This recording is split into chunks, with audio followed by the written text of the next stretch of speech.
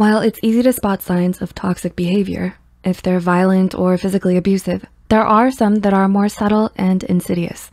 People resorting to emotional manipulation in their relationships do so intending to seize power and establish a dynamic that benefits them, either emotional or mental.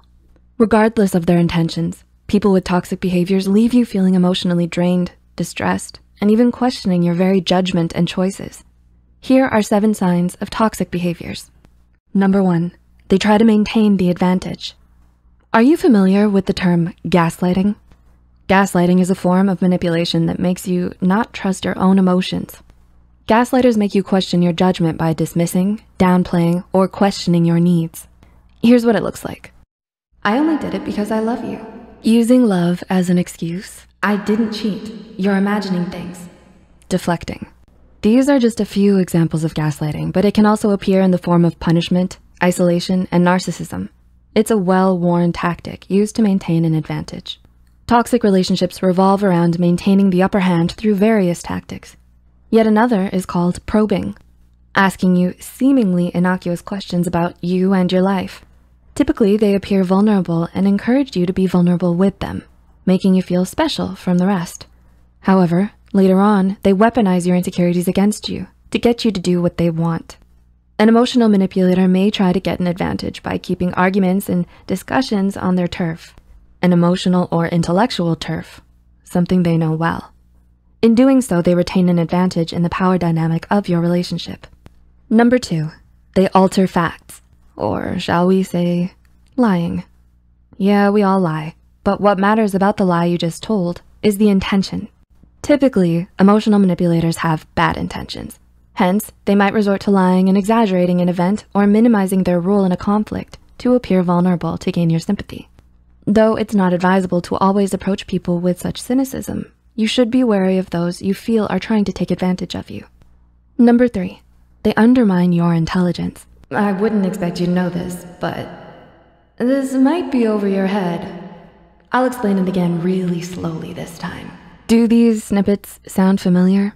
Another sign of toxic behavior is when someone undermines your intelligence. Another great example is mansplaining. Whether they deliberately intended to question your intelligence or not, the feeling of being treated as though your thoughts are not good enough is hurtful. Also, a toxic person is one who usually undermines your intelligence by overwhelming you with jargon to impose their own intelligence upon you. Yikes. Number 4, they assassinate your character. Do you know anyone who always gossips about others all the time? There's a high chance that they might do that to you too. According to Merriam-Webster, character assassination is the slandering of a person to destroy the public's confidence in that person. An emotionally abusive person resorts to character assassination to make you depend and rely on them more. They'll divulge personal information about you to others and feign innocence if accused. Number 5, they make you feel bad for voicing your concerns. Has this person ever made you feel guilty for voicing your concerns? In a healthy relationship, you should never feel bad for expressing your concerns or needs. Relationships are not one-sided. A notable characteristic of this behavior is trying to diminish or downplay your concerns.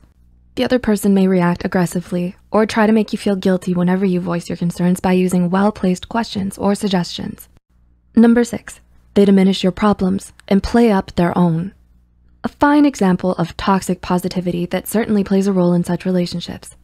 Someone who seeks to manipulate you emotionally will try to undermine your emotions to make theirs seem humongous in comparison.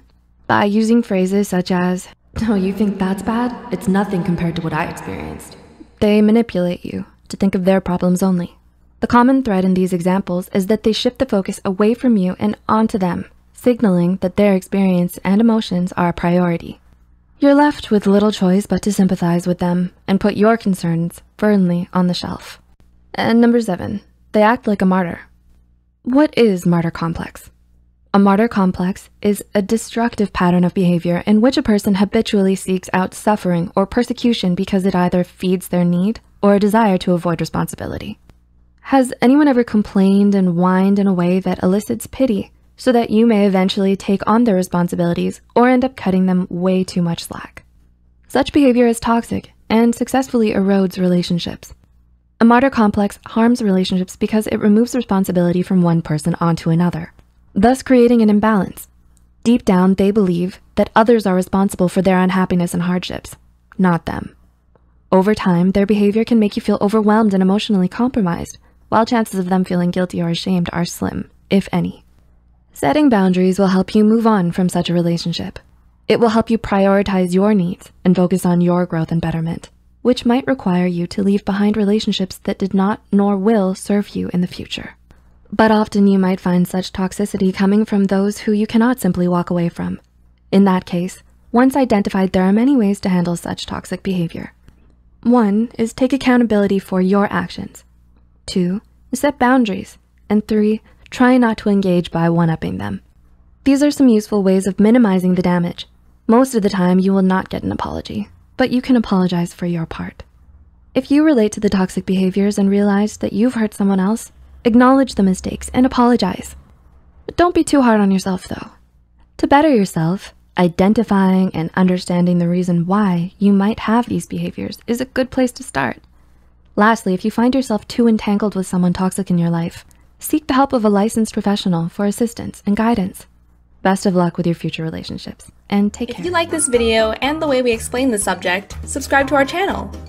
We try to explain complex subjects in simple language and cartoons to support students all around the world in their learning.